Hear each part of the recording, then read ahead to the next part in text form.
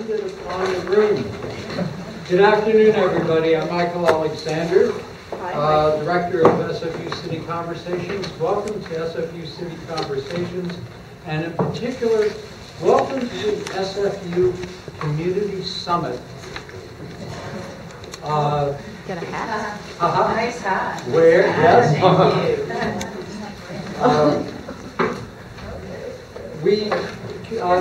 City Conversations is presented by SFU Public Square. We want to thank our sponsors, SFU Vancouver, the Center for Dialogue, and the SFU City Program.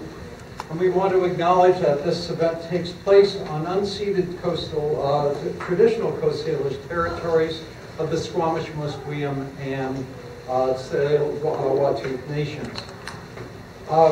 This is a pretty, for those of you who haven't been here, I see many familiar faces, but for those of you who haven't been here before, it's a pretty formal looking lecture room. But we don't have speakers and we don't have an audience at City Conversations.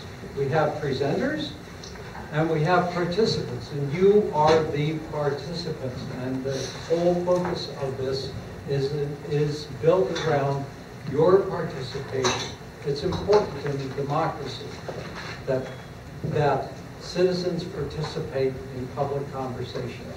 That's why we do this.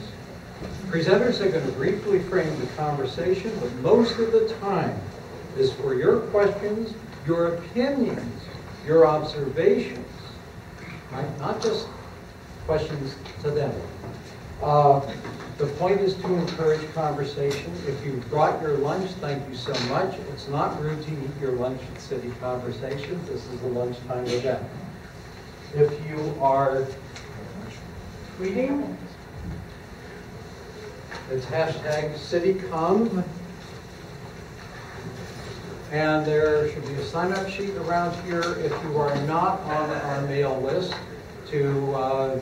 To get on our mail list, we've got some really exciting events coming up. And today is particularly exciting because it is part of the Community Summit, and the topic is Metro Vancouver's global impact.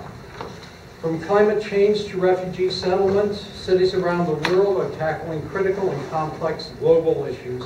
Metro Vancouver's municipalities are increasingly recognized for their efforts to go beyond our region's boundaries.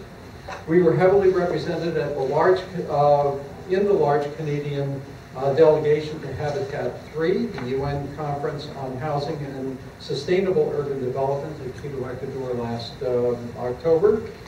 So what are the opportunities for Canadian cities? How are our civic leaders having an impact around the world on issues that affect us all?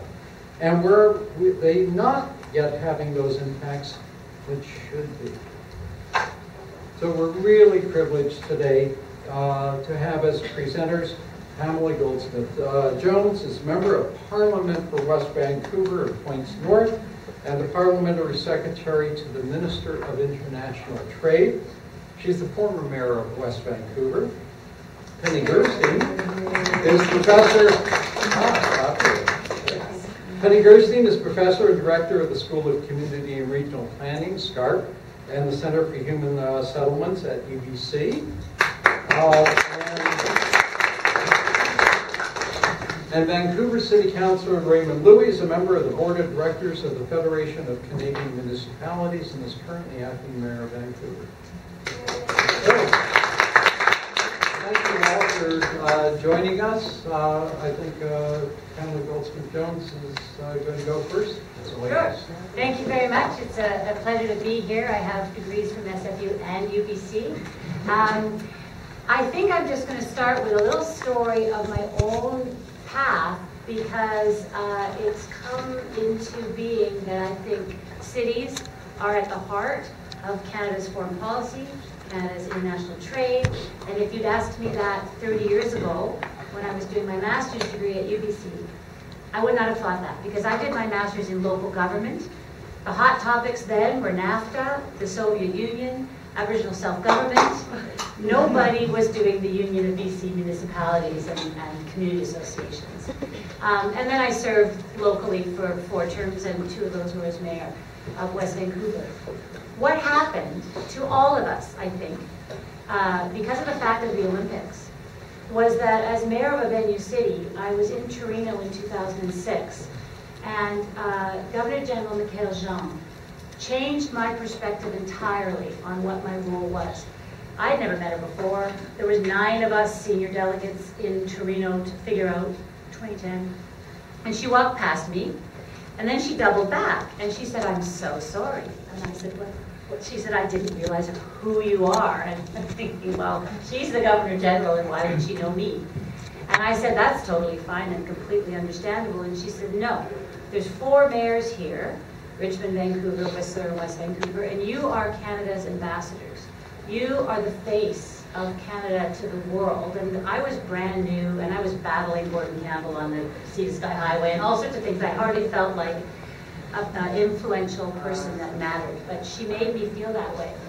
And the mayor of Torino gave me the best political advice, honestly, among the best political advice I've ever had, which is don't underestimate the credibility that comes with being a mayor of your hometown, and don't underestimate the powerful forces that will be coming at you to extort money, to exert power.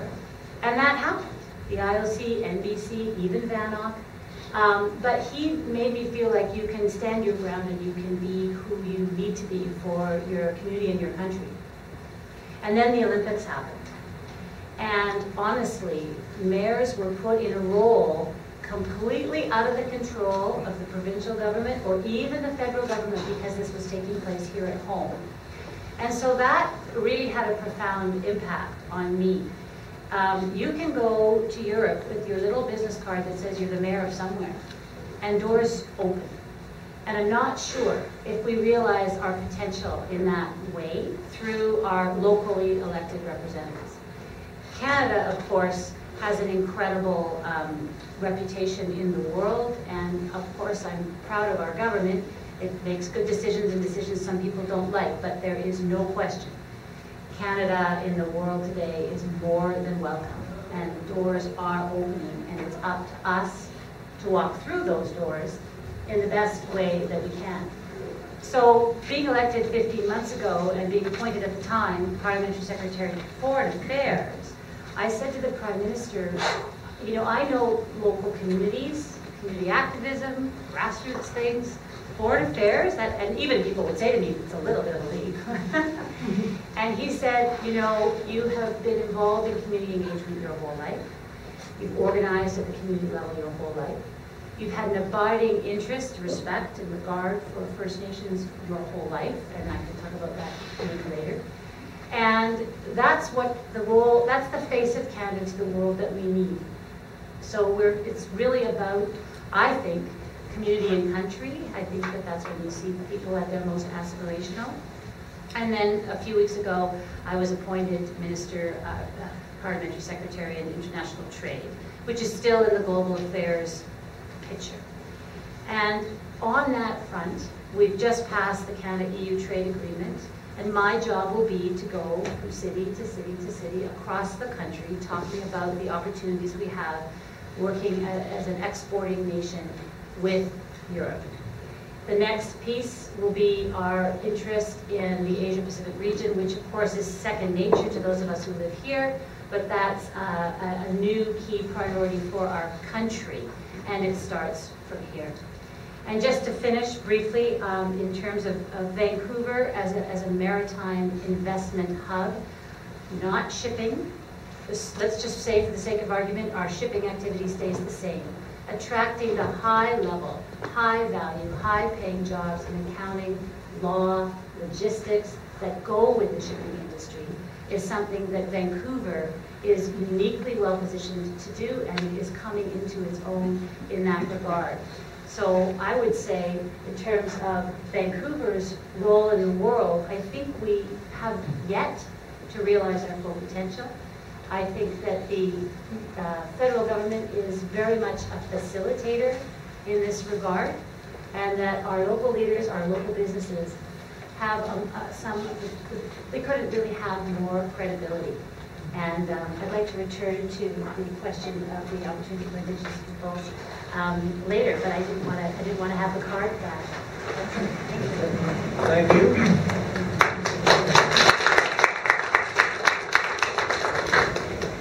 Louis, you're on. Stand there. As you would, however you. Can people hear? Okay. Yeah. I'll sit then.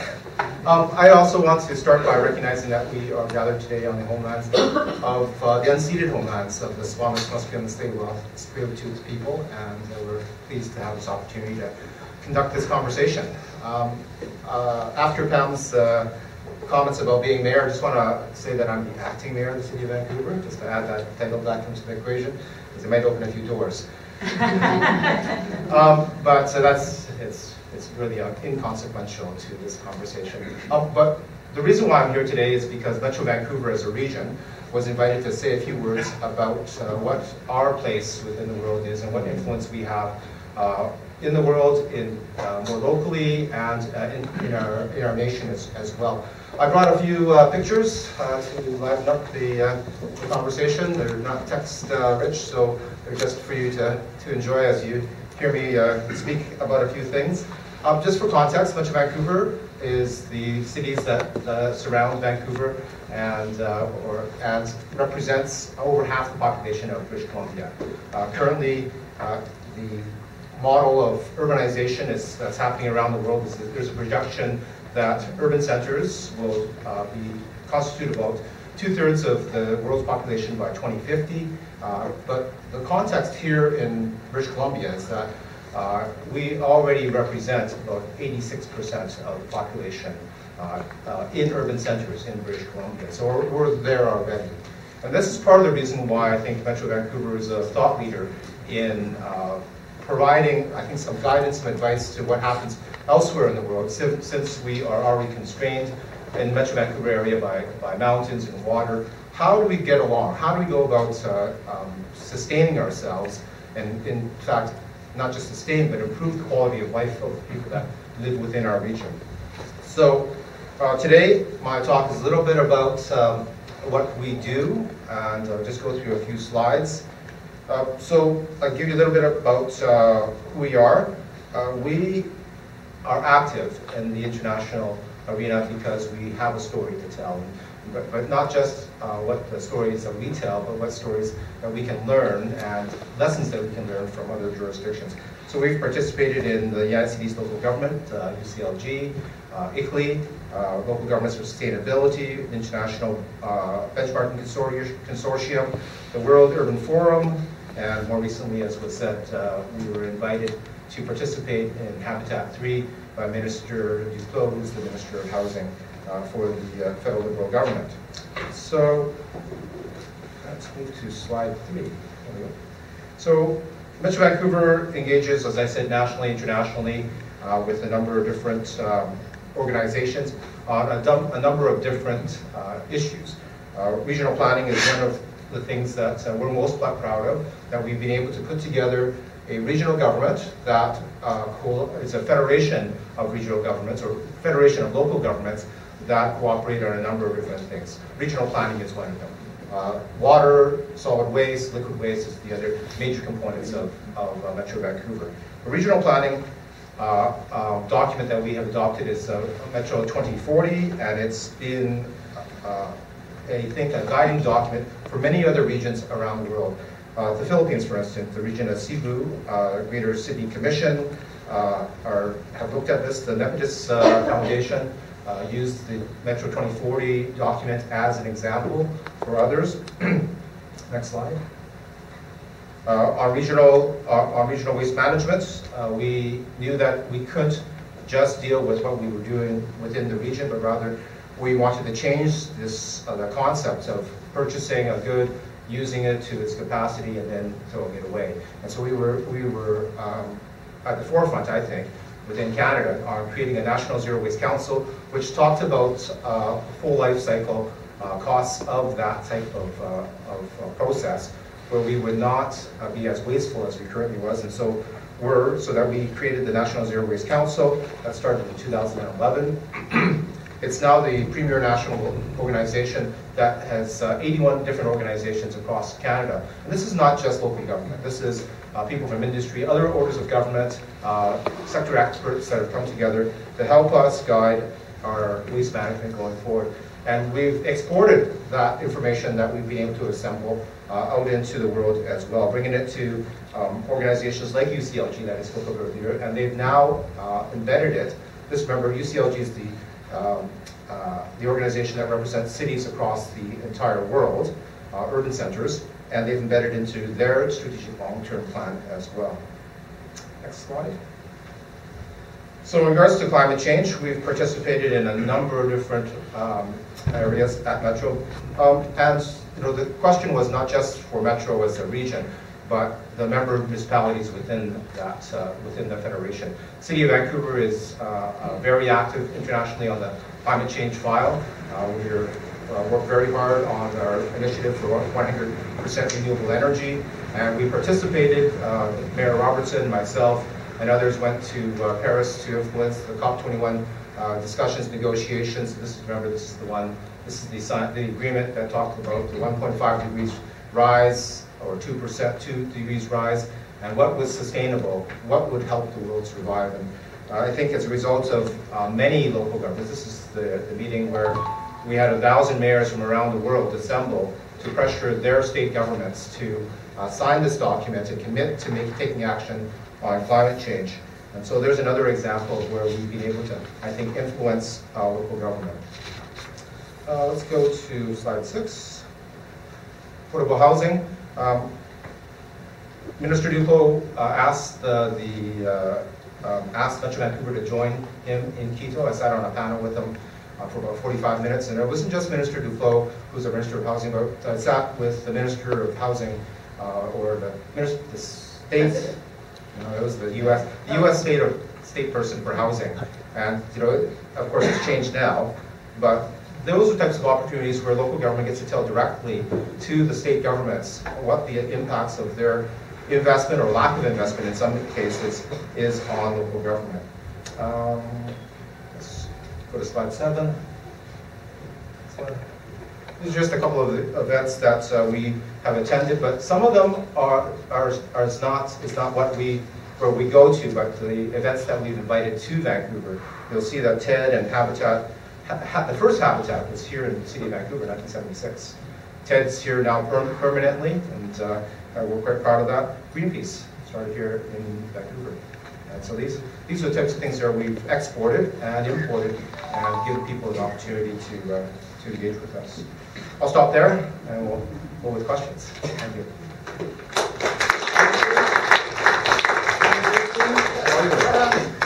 Thank you. So sitting between a representative from the federal and the municipal governments makes me think about this old joke. Why did the Canadian cross the road? To get to the middle.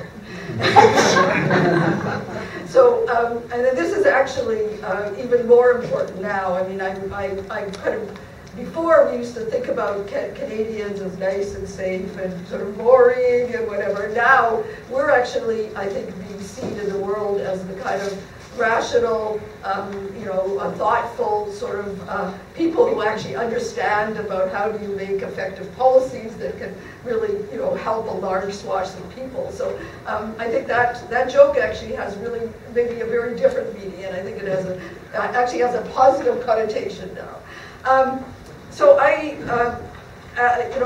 think that Metro Vancouver's role has really gone back for a number of years, and I'm really glad that Raymond mentioned the Habitat 76, because even, and I agree that the Olympics and the Expo and all of these other things really did set us and made us very well known, but Habitat 76 was a really quite innovative event, and it really sort of demonstrated the kind of best of what the Vancouver region could be, and hopefully, parts of it are now becoming. Some of them are not some of them are not great. But what we had then was we had a really engaged citizenry who actually developed the Habitat Forum, which was at Jericho Beach. And that was, citizen labor and people all the way up from high school students and to adults sort of being involved. And we welcomed the most sort of cutting edge thinkers in the world at that time. And it became a really important, I think, a marker of thinking about about Vancouver and its region as a city, because, or as an entity, because before that we were fairly a backwater. I mean, I actually moved here in 1972, but it was a very provincial kind of city, and slowly we've actually begun to sort of see ourselves in sort of more positive terms. Fast forward to now, what we're having is we're almost a victim of our success, because we are, in all the indicators, the Mercy census on employment, good places for employees to be located, all these kinds of things. We're rated very, very highly, one of the top 3 in the world. For affordability, we're way down. I mean, we're one of the least affordable in the world. And a part of that has been because of some of the things that we've actually done to make it a very livable city that people want to go to. So now I think there's a real opportunity to be thinking of Vancouver, not just as Vancouver as a city, but as a region, because a lot of the kinds of issues that we've had in Vancouver have now sort of gone out to the region, and they don't have, they really need the support on how to sort of address those. I was just at a quite amazing forum, a forum like this in Langley City on Tuesday night, where they're starting to have kind of city conversations. These are 4 councillors from 4 different municipalities who are sort of organizing, and I think that it's those kinds of things that we really need to be supporting. But the larger issues of how we actually have to address and be in the world, I think, is something that as Raymond said, we are known very, very highly. And I think we really should be setting a marker for that. I mean, we, for the good things, not necessarily the bad things, the poverty, all of those other things. But one of the things that I do think that Canadian cities can really demonstrate is how to actually make good cities.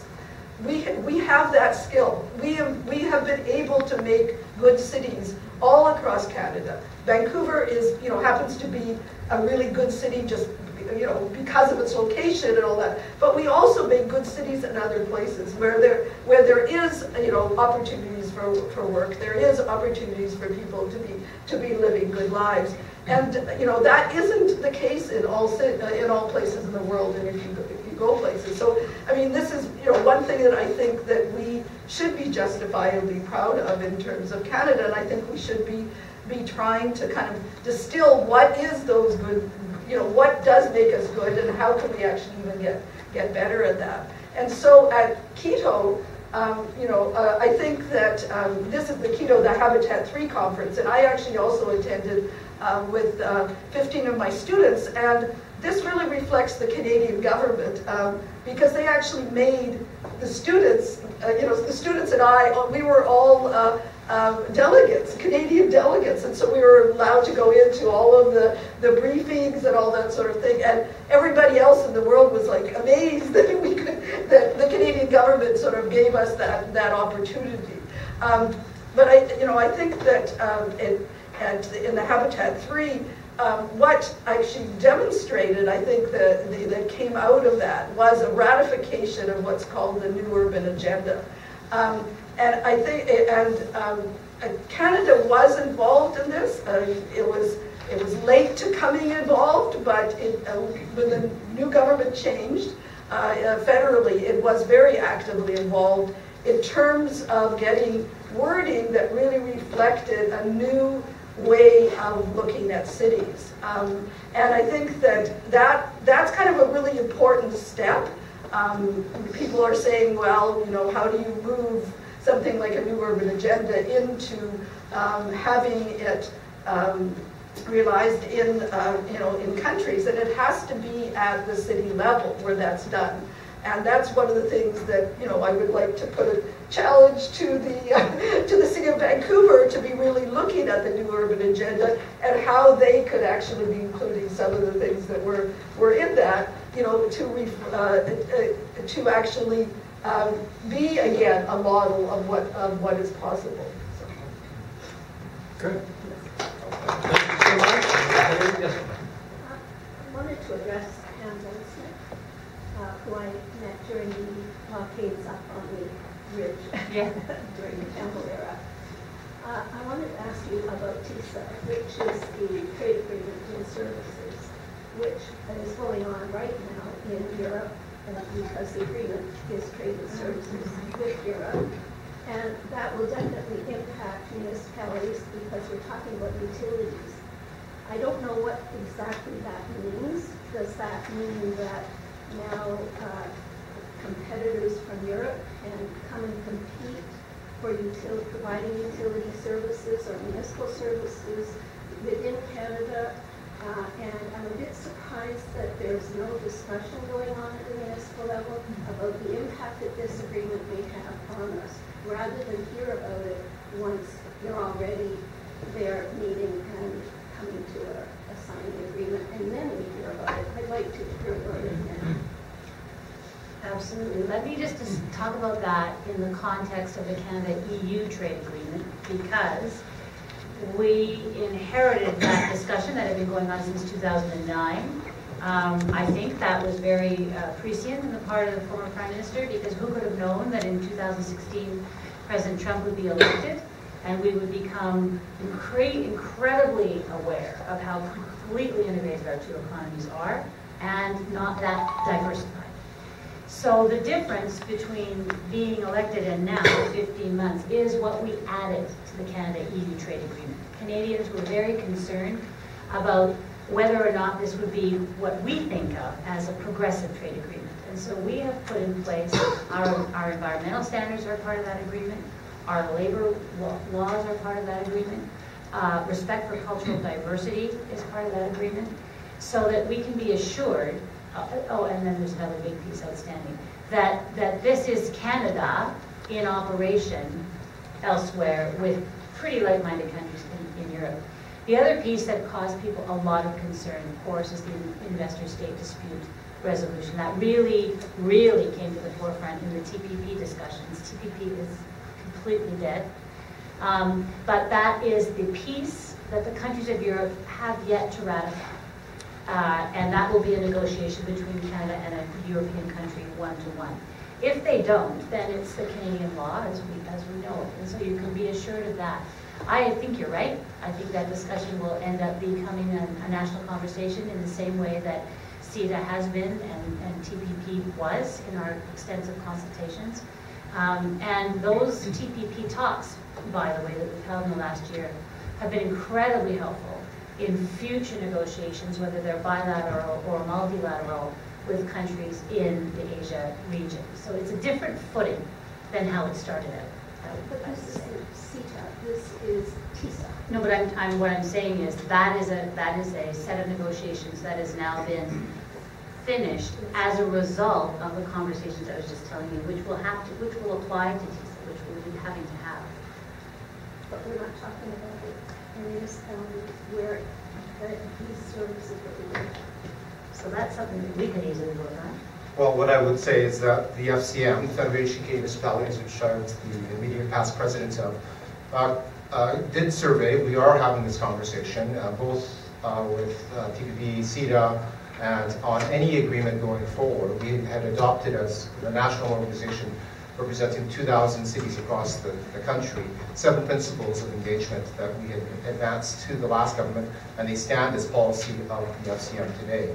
And so I got them. I don't know whether we have enough time to go through each one of them, but they are meant to protect local authority while recognizing that we work within the context of the National Confederation of Canada. And so it's meant for us to ensure local choice, local procurement to a threshold is protected. And we've communicated that with previous government. In fact, Minister Freeland came to Vancouver and spoke to us prior to a change in ministry and had a good conversation with us, and we expressed our concerns to her. Both Mayor Robertson and I, Mayor Robertson at the time was the chair of the Big City Mayor's Caucus, and I was the president of the FCM, and we had a one-on-one meeting with her, and in fact had some conversations with the Prime Minister. So they're aware of our concerns, and hopefully that will guide the signing of any of the future agreements. Certainly had a big impact on Canada-EU trade. I did check the Miss Canada's website looking for TISA. A follow-up? We can, where's Martin? Yeah, any follow-up to that or another question? Another question. Another question. Yes, sir. So last night on the National Day featured a very interesting fact that innovation has eliminated many jobs, and they took the banking industry as an example where 600 jobs were eliminated, and it was all done by new technology, and it was computers and innovation took over. My question to all three of you is, what is Canada doing to meet this challenge? Now, I have visited many countries where innovation is in the forefront. As a proud Canadian, I'm very disappointed that we have not taken the lead in innovation. We depend on exporting natural resources, oil, fossil fuels, and so on, but very little is done for innovation. So what are we going to do about it? We have a challenge. I really do agree with you. I think that that's been something that's really been missing. I mean, I don't think that we have really used the kinds of workforce that we have in ways that we should be using them. And this is very interesting because we actually had a discussion in this at the heads and directors meeting of the faculty of applied science at UBC, which is what our school's part of, and that's engineering. And this is what they're really pushing for in terms of trying to get an innovation strategy that the provincial government would sign on to. And that's actually, where UBC is trying to do this. They're trying to develop a strategy, but you need the support of all levels of government. But I mean, that's, definitely the innovation should be coming at, starting for the university level, starting with all of the ways that, we do it. We do have, startups, we do have some ideas, but then they seem to go and they get bought out by U.S. firms and that kind of, and it leaves. I mean, the workforce leaves, the momentum leaves. I mean, it is a real lack in Canada. Well, huge issue. Yes. I want to take that up. Please This do. is a dialogue, Good. and I'm going to put it over to our panelists as well. It seems to me that in Vancouver, there's been a different kind of economic development strategy that is focused in on green economy, the creative economy, and if we look at the diversification of our economic system, you look at the urban centers and what's been happening in Vancouver, for example, and the new jobs and the creation is really driving our growth in this region. We are not the resource-based economy that our provincial government might wish us to believe we are. We are very much a diversified, knowledge-based economy with, yes, some focus on transportation and warehousing. So part of the thing is what are cities doing to communicate that different kind of economy that you're pursuing, and I'm going to look to Acting Mayor Lourdes to tell us what Vancouver has done in the international arena to advance its market, its competitive advantage on innovation and diversity, and what is, and this is over to our new parliamentary secretary on international trade, what are you doing as a parliamentary secretary, as international trade, to position our cities as important centers for innovation, and particularly in these fields of green economy and renewable energy? Well, most of my answer to the original question is taken up by your question. I think you described well where Vancouver has been trying to focus our energies to move away from the older, more historical economies of resource-based in British Columbia. The latest data is that we're creating far many more jobs than to the innovative economy, creative economy in Vancouver than is being created in the other industries. So what we do mostly at the city level is land use planning. And so we facilitate the incubation and the space necessary for these types of startups to occur.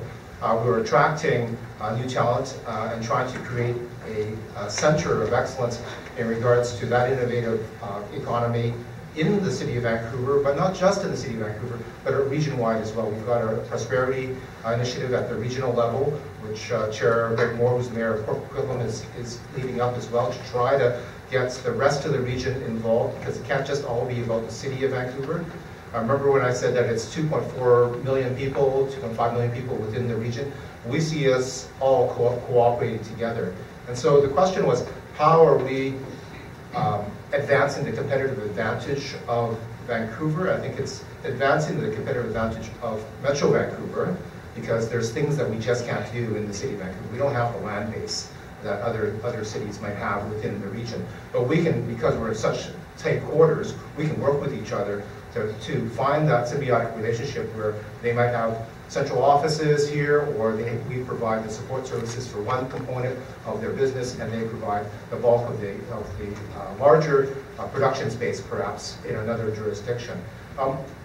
The world looks to Metro Vancouver and Vancouver as a thought leader, I think, and as a result of that, and because of our reputation, we get investment. There wasn't so long ago where Mayor Robertson came up with the idea to become the greenest city in the world, and it became a competition, because frankly, that's what it is. Vancouver's in competition with every other city around the world to attract capital, attract the best and brightest minds, and move into this new economy that the gentleman was trying to advance as a positive pathway forward. So, in order to do that, we are speaking through these other cities when we go to these events to highlight what we're doing. There are people that want to engage, but they don't know where to engage. They have resources, but they don't know where to invest. And if we can show them what we have, that we already have a built foundation, and that's what we've been building over these past 7 years now, about the safe environment for them to invest, where it's stable, the economy's well, the capital's available, and the government is relatively stable, then they'll come. And that's, I think, our competitive advantage, aside from the water, the mountains, our free healthcare, almost free. I'd just like to congratulate the leadership of Rural Council on attracting companies like Microsoft. Why a company like that would invest here has everything to do with our incredible universities. Our government has put unprecedented investment into research in universities in the last budget, and that will continue. In Canada, over the last decade, our investment in innovation has fallen, according to the OECD, from like 5th or 6th to 14th. Exactly. So 10, is it 10 now? No, it's even lower. It's even lower than 14, so I'm out of date. But so there's no question we're behind the 8 ball. The minister in most demand in Canada today is Matthew Baines, who is the one that is the sort of where we go to talk about innovation, science, technology, small business. Vancouver, from a video gaming, artificial intelligence, animation, 3D technology perspective, is incredible. And as it starts to build, the growth and the interest and the investment becomes exponential, and it's quite remarkable what is being designed and explored as a result. Companies right here that don't need to actually have a Volvo go down a road fast and crash. It's all done in 3D technology now. It's incredible. But that's happening here. We do have an issue with regard to risk-averse investors in Canada. We do get stuck at the small size of companies, and they tend to go to the US, where people are more willing to risk their money, and that's something perhaps we as a culture and a banking system need to look at. But I think there's quite a bit of hope for the future, and as innovation eliminates certain kinds of jobs, it is absolutely creating a whole another kind. I mean, I think there's positive signs, but I do think that it is worrying that, as what you alluded to, is that, to realize how much we're intertwined with the U.S. and when U.S. policies go in directions that are really contrary to what we need to be going to in terms of our own sovereignty. you know, that we don't have a strategy to be addressing that at a national level and at provincial. I think that's a new topic which would be fun to discuss, but on innovation? No, that's about innovation. Oh. Yeah. So I'm hearing two things here. One is that Canadians cross the road to get to the middle, but that Canadians are risk adverse and therefore get businesses going, but when they get to a certain size where more money needs to come in to make them international successes, instead we say no, that's too risky, and they wind up going to the U.S., which is less risk adverse. I don't know if that's true. I don't think that's accurate. I think Vancouver... Well, that's what I was hearing, but great, you're going to disagree? I disagree. Vancouver has the highest density of entrepreneurs anywhere in the country, in fact in all of North America, the highest density of entrepreneurs. And a lot of that is centered around innovation as well. We have a number of startup opportunities here, and we're facilitating that as a city. And that's why, you know, corporations, as Pam was saying, Microsoft is coming into town, and Hootsuite is staying in town, and others are centering here because we have that clustering of that level of innovation. So, you know, it's not as if they just all get bought out. Some of them are growing to such a scale where they are wanting to stay in the city of Vancouver, despite being global leaders themselves. Yeah, but the majority of the entrepreneurs are actually, you know, self-employed employment. That's what it is people doing consulting, doing other things, and they don't grow. It isn't growing to a scale where you can increase employment and and grow, you know, and I mean, and that's actually BC wide. I mean, that's what we, you know, is predominantly very small businesses that we're creating here. I mean, yes, we have the Hootsuites, but we don't have very many. I mean, the largest employer in the city of Vancouver, and it's not in the city of Vancouver, is UBC. So, you know, it's in a totally different district. And so, I mean, that's not great to have a city that has so little major employment. Any other comments on this thing? Yes, over there. Is it time to develop a national urban strategy to drive economics in the country? I would think that such a strategy would really give focus to the infrastructure investments right now, which seem to lack a focal point. And if not, is it time to think about a new form of federalism, federalism 2.0 that involves more responsibility to the cities? It seems to me that we have to look at some serious options here rather than just continue along with the same incremental approach. So the best time in terms of municipal or urban sort of development and some of the more rational and exciting decisions that were made was when the federal government had a Ministry of Urban Affairs.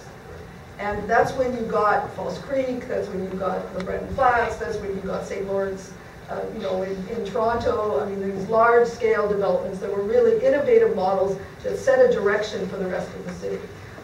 The reason that ended, it was very short-lived, was because of provincial sort of wrangling that, you know, that they, well, maybe actually Quebec, who wanted to, you know, go it alone in terms of municipal affairs. And so, you know, I still think that that's what's needed. Yes, we have a Minister of Infrastructure, but I really think we need a minister that deals with urban issues. I mean, 90% of our population is in urban areas, 100 miles from the U.S. I mean, this is like, you know, we really need to be addressing these issues. Not saying that urban issues, I mean, rural issues are not needed to be addressed. Yes, I mean, they're critical. There's huge issues there in terms of infrastructure, poverty, all sorts of things. But the fact that we don't have one, and we haven't had one since the 1970s, I think is really a detriment right now. Sentiment about that? See hands? What do people think about the idea of having a Ministry of Urban Affairs in Canada? We're going to be Canadian enough. Well, show our hands, yeah? Okay.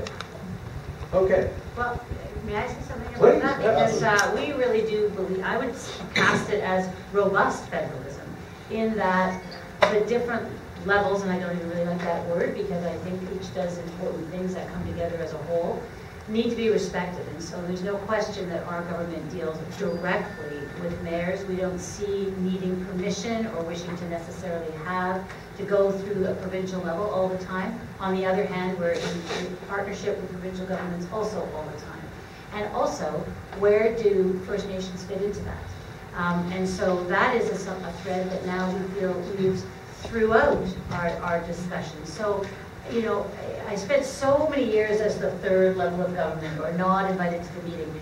That, I think, is changing, and it comes from the kinds of, discussing the kinds of issues directly to the federal level of government. So I think that's really important. My concern about a Ministry of Urban Affairs, which I completely salute, it was obviously that's what I went to study, is that it would be relegated to lesser importance.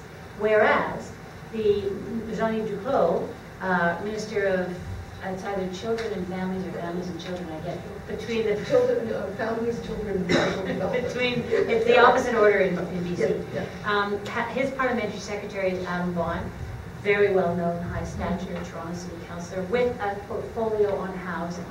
So to have that as a key priority for the federal government is better, in a sense, than risking it being a kind of a more minor ministry. Similarly, Minister of Small Business and Tourism is no longer a Secretary of State.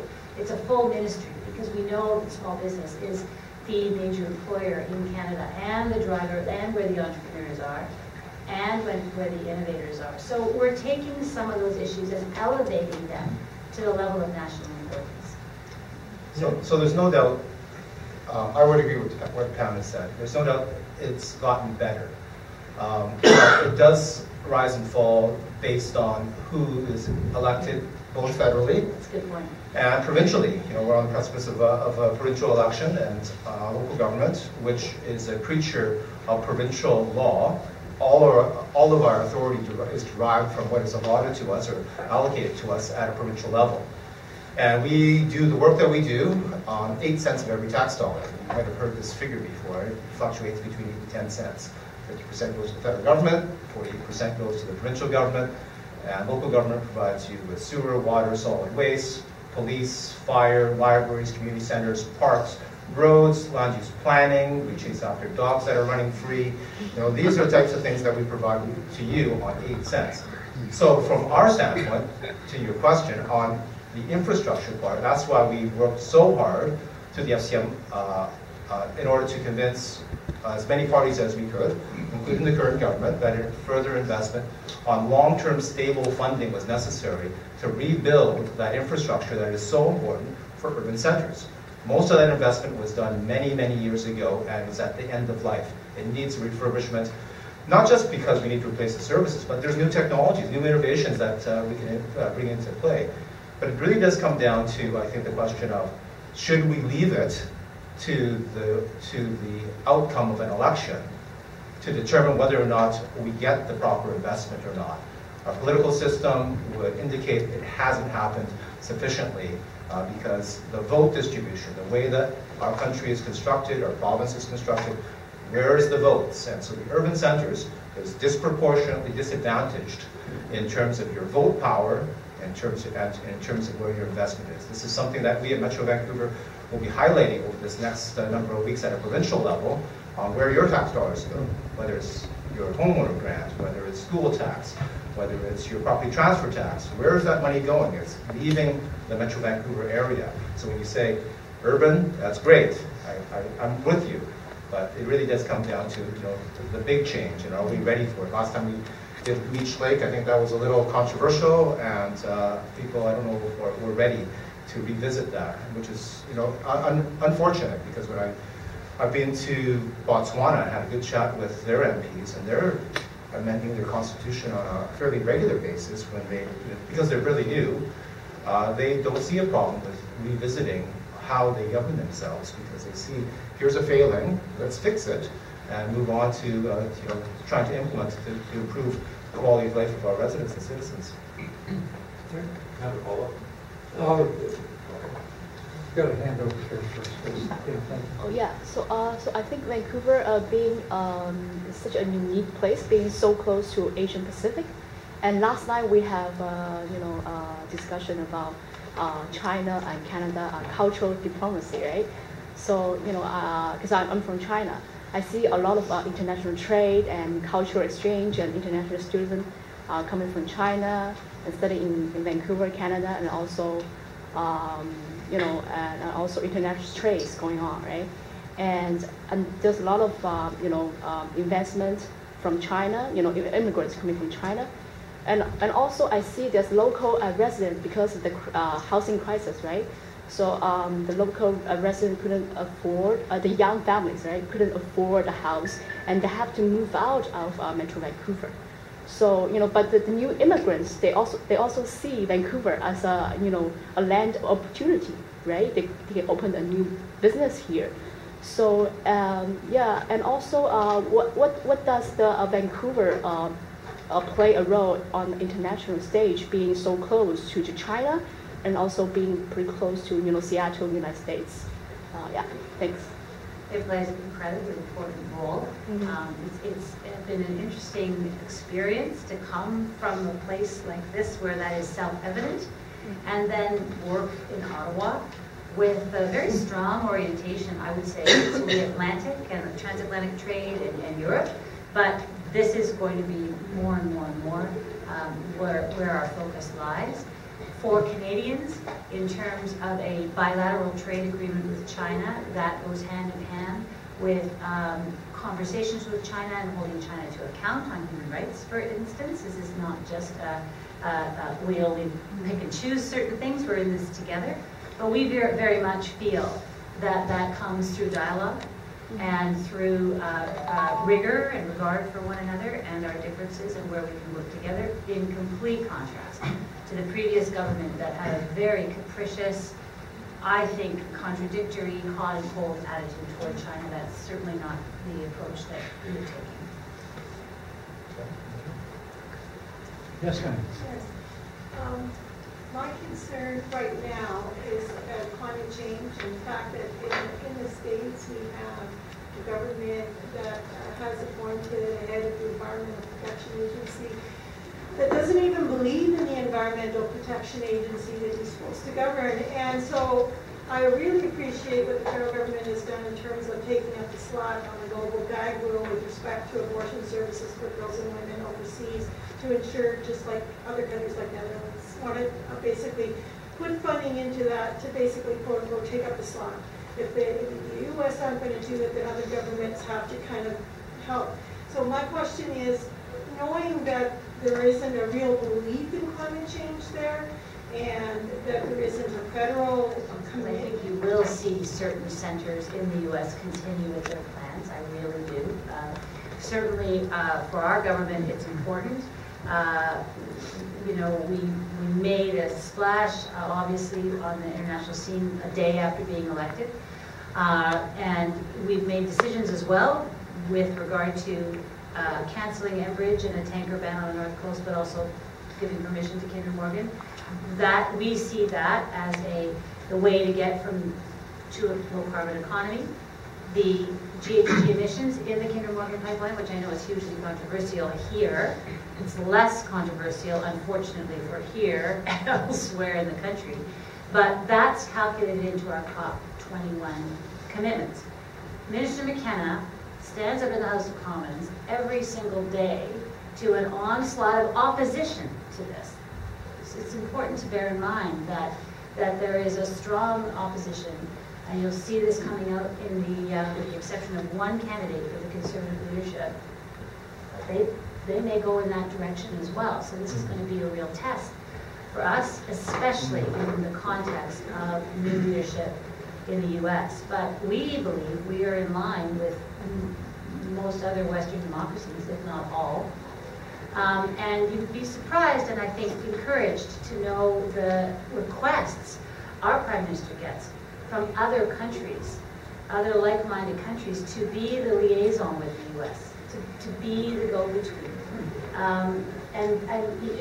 It's quite surprising because, of course, the United States has had excellent relationships with Western democracies, let alone other countries. And that seems to be not fully, well, nobody really fully understands where we're going, but Canada is seen as a country well positioned to be first and to get it right.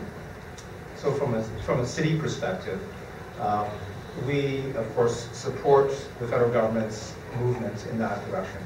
Not fully, of course, from the city of Vancouver standpoint, in regards to the approval of the pipeline, but that's, as Pam said, it's really close to home for us and affects us, and therefore we have an opposition at Vancouver City Council to that. The other components and pieces of it, the carbon tax, national strategy, I think the government should be congratulated on that, because it's, as Pam was describing, that there are many voices that are opposed, and much ridicule for the one conservative leadership candidate that is speaking perhaps his mind. But rather than debating on these global climate change charters, what the cities are doing is that we're trying to implement, and that's exactly what the city of Vancouver is doing.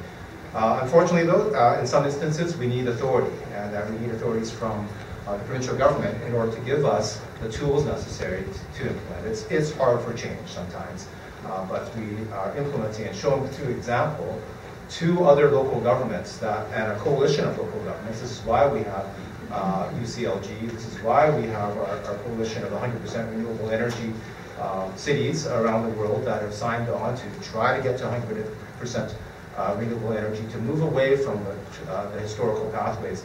And by showing them both our successes and our failures and testing them in different arenas, we can then get other cities. And hopefully what happens is that the voters themselves, the voters that vote not just locally, but vote provincially and vote or state level and federally, will also push those people to adopt similar practices based on experience, that you have a real example. They did it. Why can't we do it elsewhere? And how do we resource those other jurisdictions if they say they don't have the resources? Local government, despite having very little resources, tries to make do and prioritizes in a different way, and that's why we hope both provincial governments and the federal government does as well. Alberta has a price on carbon. I think that matters. I think that's exciting, and it can't be easy to beat Rachel Notley right now. Yes, sir. Very, very quick. We've got 1 minute left.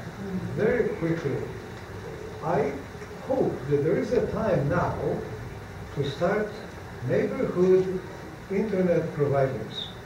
I'm so fed up with Telus, Bell, and Shaw. I had to take some of them to court, but it wasn't necessary. I made a police report and they settled.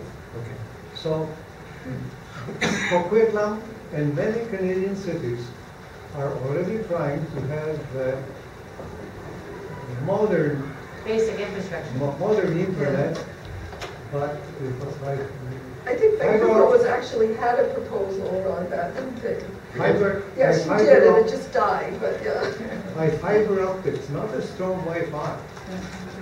And I hope the time has come. The time actually has come. But I want to thank our presenters, and I hope you'll join me in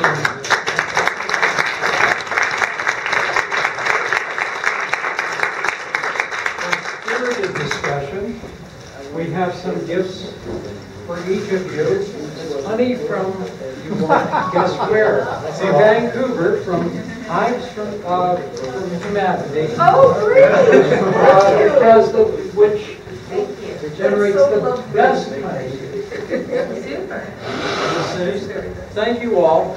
Our next event is March 16th, Thursday, March 16th, 2 weeks from today. We're working very hard on it, and we think, I think I can say now, the conversation is going to be about development in Chinatown, what kind of development should take place, what kind of preservation should take place.